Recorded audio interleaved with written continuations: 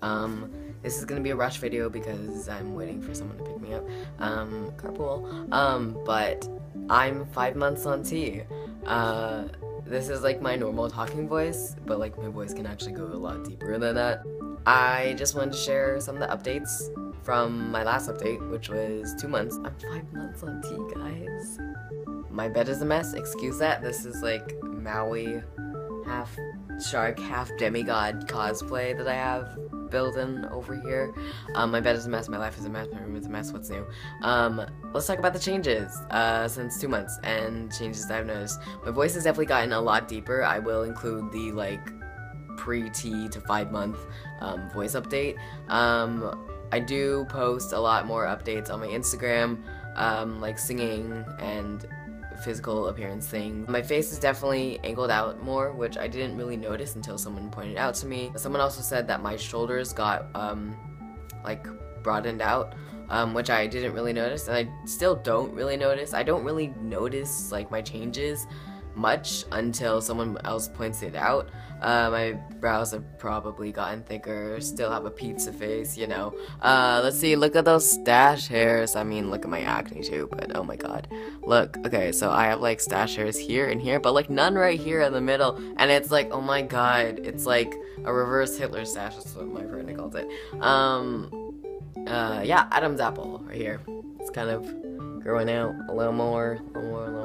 I've also been passing a lot more, which is great. I work at Starbucks, and customers have been calling me like he and him and gentleman and sir more. Usually the people that call me gentleman are like people from like the UK that like have like European accents. And like this mom came in with her kid, and her kid was like, mom, mommy, mom. And then she's like, excuse you, I'm talking to this young gentleman right here. And then like if people kind of like don't know my gender or like assume my gender, at least they like double take and then they go, sir, or like they like hesitate.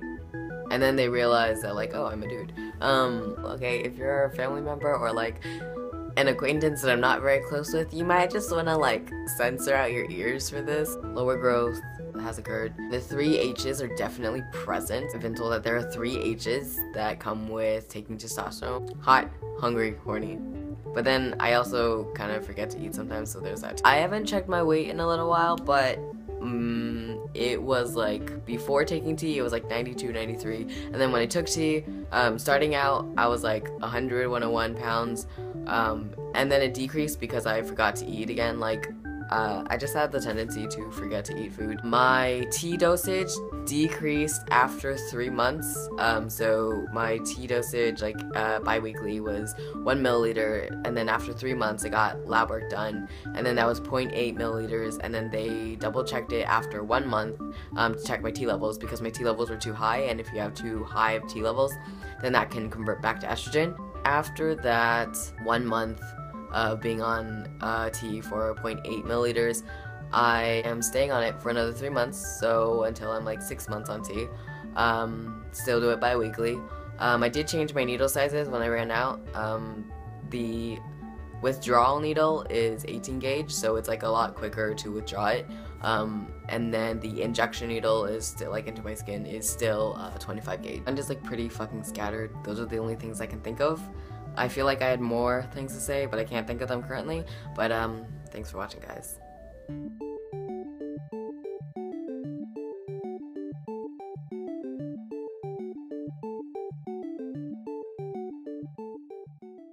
This is my voice pre-T.